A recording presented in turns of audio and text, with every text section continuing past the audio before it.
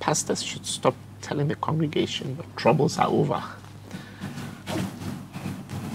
That is a lie. Your troubles will only be over when you die. You know, when you were growing up, when you were feeding on a breast milk, when you got to the age where you want to stop the breast milk, do you know that at that age, when you were 2 years old, you go through depression? Children go through depression. Depression is not a bad thing.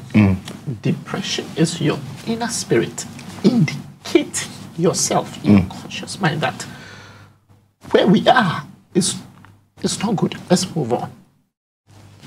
It's only bad when you prolong it. So when your body is not responding to that indication, then you go into depression. That means depression is basically a reality in front of you that you are unable to affect. So there's a situation there that you're not doing anything about. You're not trying to even solve it.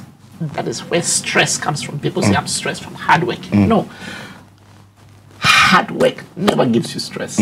Stress arises when there's a problem to be solved and you're doing nothing about it.